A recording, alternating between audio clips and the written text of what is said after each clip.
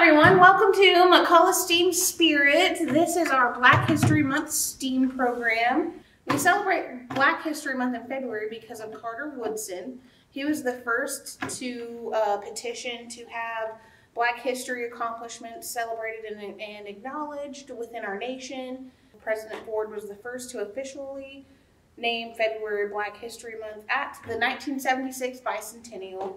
Carter Woodson, he wanted it to be just the second week in February because it coincides with Frederick Douglass and President Lincoln's birthdays, but it was then just more expanded to the entire month. That's why we celebrate Black history in February. So this is Mae Jemison. She was the first Black woman in space. In grade school, she became interested in how the universe and life began, and by high school, she was reading all the books about astronomy she could find. After graduating from high school at 16, she was admitted to Stanford University, where she studied chemical engineering and fulfilled the requirements for a degree in African and Afro-American studies. She later went to Cornell University to study medicine and went on to become a doctor. All the while, her interest and passion for space and space travel grew. As a child, she couldn't find real-world examples of women in space, so she found her hero on screen. She grew up in the 60s and loved following the adventure of the Starship Enterprise crew, where she saw a Black female translator and communications officer, Lieutenant Uhura. After interviewing with NASA and fulfilling her astronaut training, Jemison received her first mission in 1989. Finally, in September of 1992, she and 6 other astronauts launched into space, where they would orbit Earth 127 times over 8 days. Forever a Trekkie, Jemison would begin each shift by informing mission control hailing frequencies were open, a nod to Lieutenant Uhura's signature phrase. In Jemison's own words, "People don't see women, particularly Black women, in science and technology fields. My participation in the Space Shuttle mission helps to say that all peoples of the world have astronomers, physicists, and explorers." Currently, Jemison is leading the 100-year Starship project through the United States Defense Advanced Research Project Agency, DARPA. This project works to make sure human space travel to another star is possible within the next 100 years. Now for some space-related fun you can have at home. Today we'll be making rockets, we'll be making paper rockets, and we'll be making these little toilet paper roll rockets. And I have an example for a baking soda and vinegar rocket. Okay, so the first little craft we have here is this little straw rocket ship craft that you can make go. So you have your little rocket ship template. You cut it. You just color it, whatever, decorate it, and then you cut it out. Okay, so we cut out our rocket. I'm just gonna put a little EVPL there. Then you want to take 2 straws.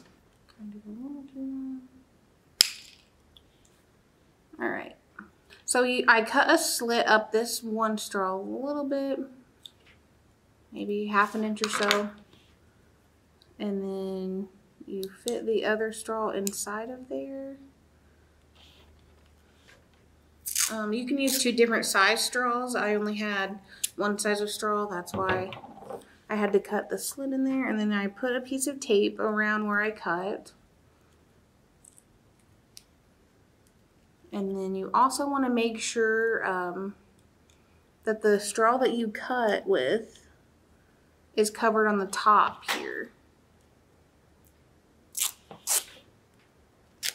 So I just put another piece of tape on top around it. However you want to cover that. And just to tape it a little more.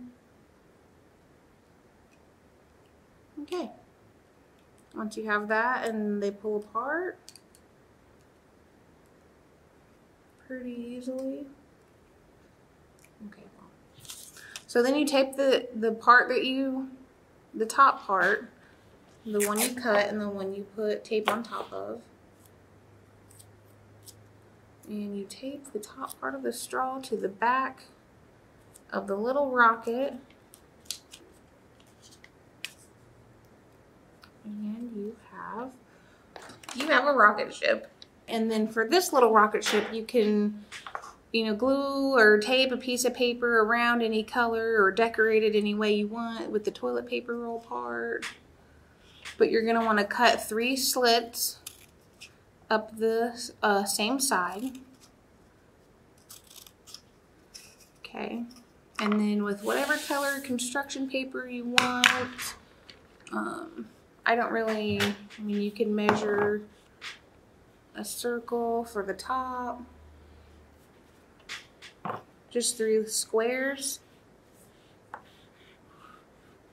because those will be your little stands.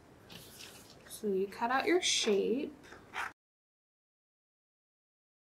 And for the top of the rocket, you're going to want to take your circle and cut halfway to the middle. And then you fold them over each other to make a little rocket top. And then you can use tape to tape it together. Ooh.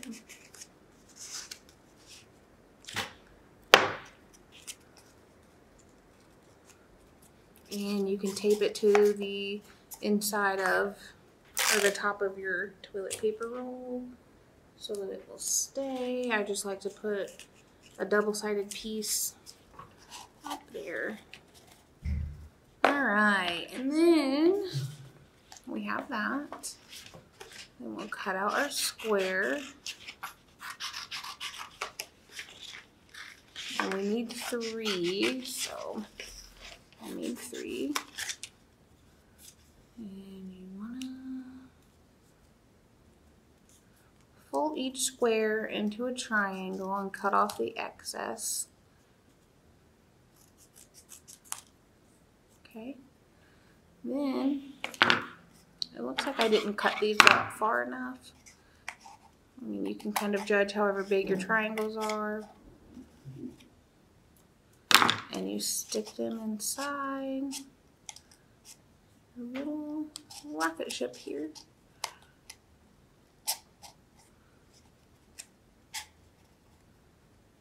Okay, you have a rocket ship, a little out of a toilet paper roll. So my next one is how to make a water bottle rocket.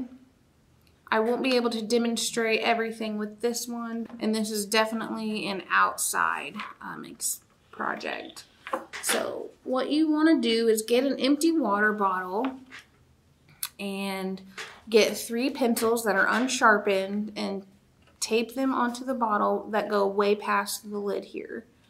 And then you just tape them on there so that it will stand like this. Once you have your launchers, you can make a top to your rocket. You don't have to. So then you want to put about 1/4 or so, fill the quarters of the bottle with vinegar, and then take a piece of toilet paper tissue and put about a teaspoon of baking soda in that. And what the toilet paper does, or a little piece of the toilet paper, will act as like a timer, so that whenever you put it in here, you have time to put the little cork in or whatever you're using to stop up the hole. And then you flip it over, and as soon as all that pressure builds up, it will blast off. And that is how you make an exploding water bottle rocket. Thank you all for coming to EVPL McCullough's Black History Month STEAM program. This was super fun.